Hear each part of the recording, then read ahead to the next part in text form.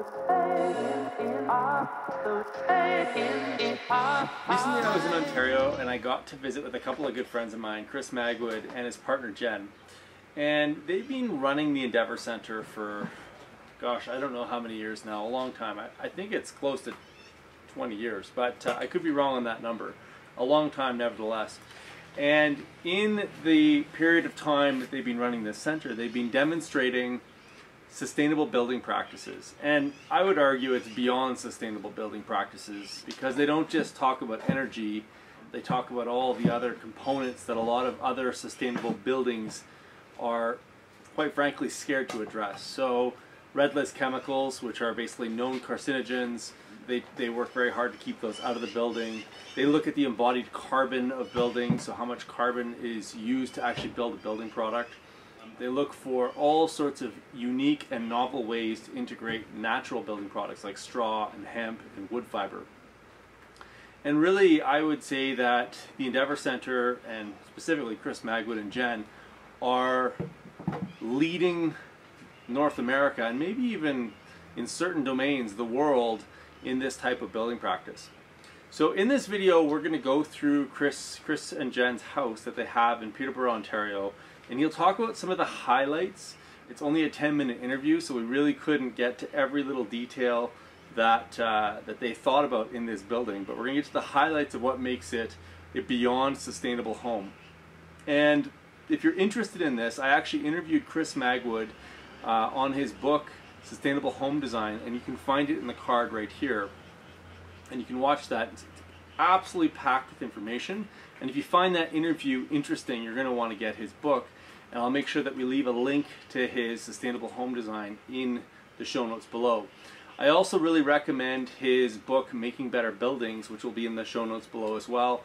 And that book is just absolutely packed with information. I've also done a video on making better buildings, which I'll put in a card right here as well. So take a look at the interview, and we'll finish off with some of my thoughts on his home as a result of me touring it and getting to spend some time with Chris and go through all the different details there. Well, why don't we go for a tour of the house and we'll look at some of these components. And I think maybe one thing that you'll notice that a lot of people notice is the house kind of, we hype it as this really special building, which it is, but it doesn't necessarily appear that way, because a lot of the things we've put into the house are just the best versions of things that people already put into houses. And so, you know, the overall appearance isn't that different than a conventional build. Okay, let's go for a tour. All right.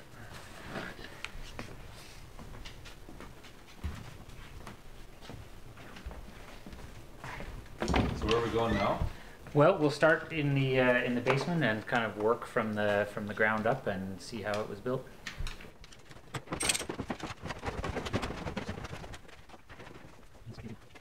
Well, we don't typically do a lot of basement foundations, but given that we were trying to make the house sort of meet a more conventional expectation of what a house is like, we did do a basement, and so we used Durasol insulated concrete forms as the foundation. So they're made from waste wood chips, so those are the little chunks you see, bound together with cement. They're made in this bioregion. They're made just near Hamilton, Ontario, and essentially they're kind of like a big hollow Lego block. So we literally dry stack all of these blocks together. There's an insulation insert in the core that's made out of mineral fiber insulation, and then there's about a 5-inch slot where the concrete gets poured in. So they all get locked together with a matrix of concrete that's going both vertically in the cores and horizontally between the blocks. So this is the guts of the electrical system for the building. So we have 5 kilowatts of PV panels up on the south roof, and this box here is the inverter, so that's what's taking the DC power from those panels and changing it to AC power. And we're on a grid-tied system here, so what this is doing is it's sending the power out through a meter on the side of the house, where we get credited from the utility company as a generating station. And so we sort of have one account with them where we're supplying power to the grid, and then on our sort of normal panel box here, that's the side where we're paying for power that's incoming. And so essentially we get a check from the utility for what we produced, and we send them a payment for what we've used. And the way it's worked out for us in the years that we've been in this house is the solar income is actually covering all our utility costs, and depending on the year we sort of end up with between sort of $1,500 and $2,500 in income above that. So essentially, you know, that system is covering all of our utility costs and bringing in a small amount of income every year. When we were first building the house, we were going to try to meet the Living Building Challenge notion of supplying 100% of our water from rainwater collected on site. So we brought these tanks into the building to be inside the house, but right now they're sort of a future project. When we were working with the city on this house, the sort of water collection and water treatment side was one of sort of the bureaucratic hurdles that we dealt with, and so we just decided to not hook this system up right away. So it's sort of a future plan to supply as much of the building with rainwater as we can. So on the domestic hot water side of things, we have 2 solar thermal collectors out on the south roof, and so the heat from those is coming in via this pump, and that solar hot water is being stored in this tank. So it's just a typical electric hot water tank, but it's not plugged in, so it's just an insulated storage medium.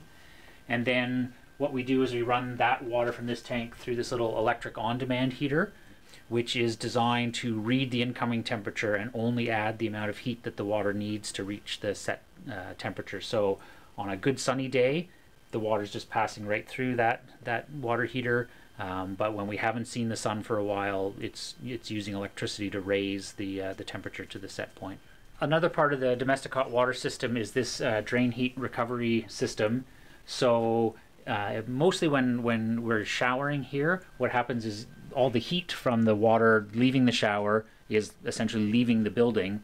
And so what this unit does is the incoming cold water that's going to replace the hot water leaving the tank comes in down at the bottom here, and as it swirls through here, it's picking up the heat that's leaving through the drain and bringing that pre-warmed water into the solar hot water tank, so that the incoming temperature is higher than it would have been if it was just coming from the city. For the floor framing system for this house, we used these wood open web joists that we got from Triforce. Couple really great things about them. One is they will make them with FSC certified lumber, which was really important to us, so we know we're getting sustainably harvested wood.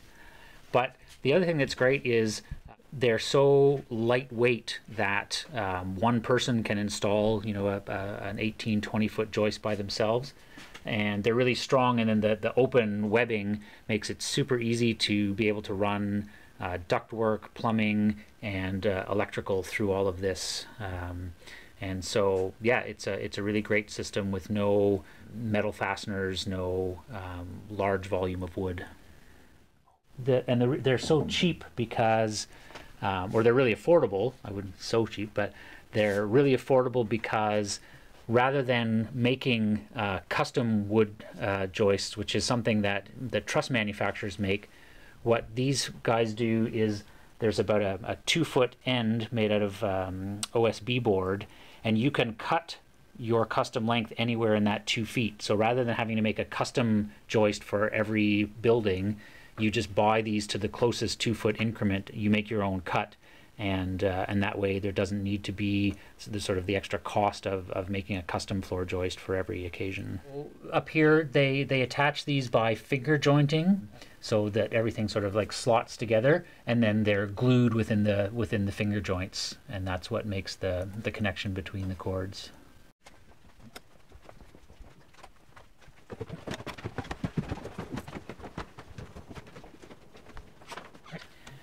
One of the main focuses that we had in this place was making sure that we were using really high quality finishes, but finishes that had no chemical content. So trying to get away from the typical sort of acrylic paints and the normal finishes that go on things. So we use a real mix of different things here. So over on that wall there, the red is a clay plaster. So it's a thin skim coat of plaster over drywall, literally made from local clay and a natural pigment, and applied to the drywall.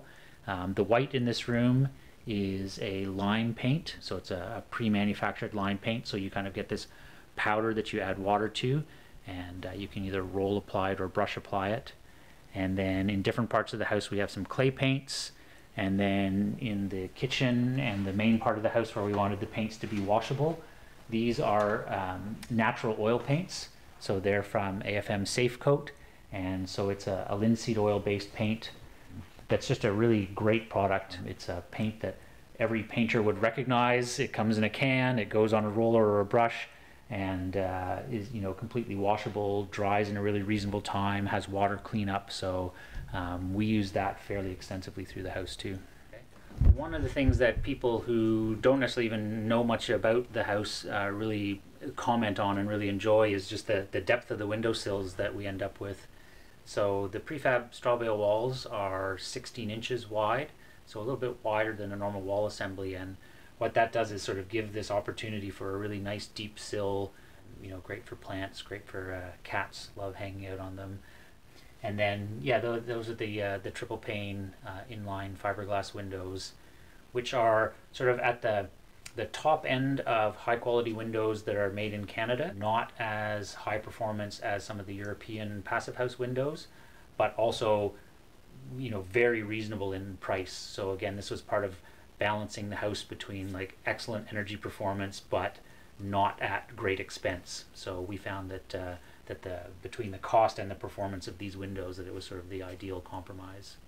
One of the things that you don't necessarily see in this house, but that was really important to us, is that accessibility was built in right from the get-go. So the entry doors are wide enough for a wheelchair to come through, all of the interior doors and hallways, and here on the main floor we built an accessible bathroom and shower, and we also put a room on the main floor that currently we use as an office, but the idea being that it could also be a bedroom, so that, you know, somebody with accessibility issues could function on the main floor of the house entirely.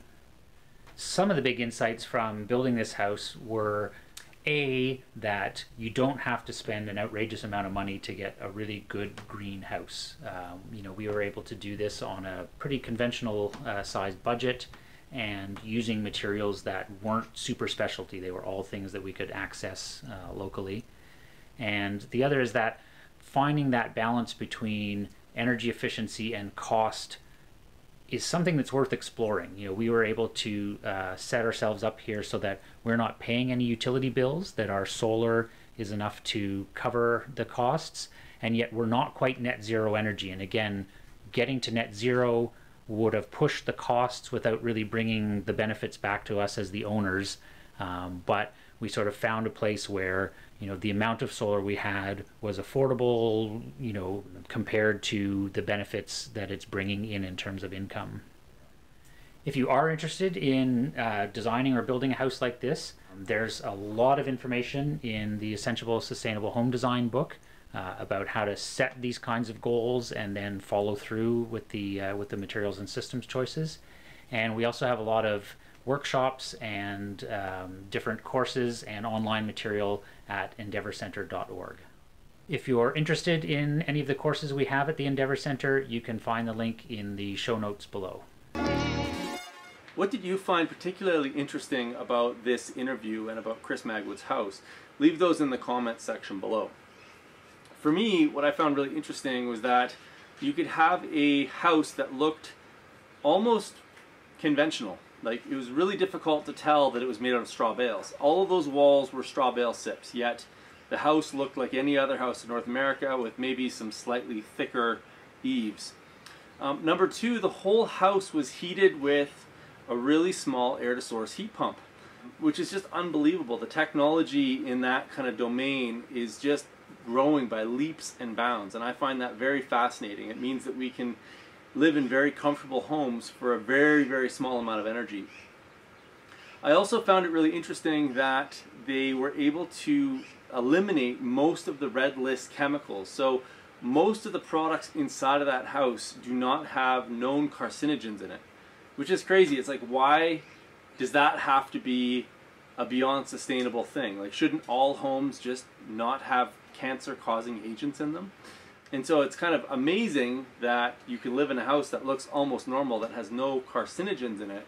Also amazing that we have to go to this extra level of intensity of this research to be able to be sure that our homes are not going to kill us, essentially, which is kind of crazy. Anyways, I'm curious to know your comments below. Like I said, I've left a link to both of Chris's books that I highly recommend in the links below as well. If you found that useful, a thumbs up always helps for the video to track. And we'll see you guys in the next video. I've interviewed Chris a couple more times, so you'll see a few more of his interviews coming up in future YouTube videos. Thanks so much, guys. I hope you have a great day, and we'll see you guys in the next video.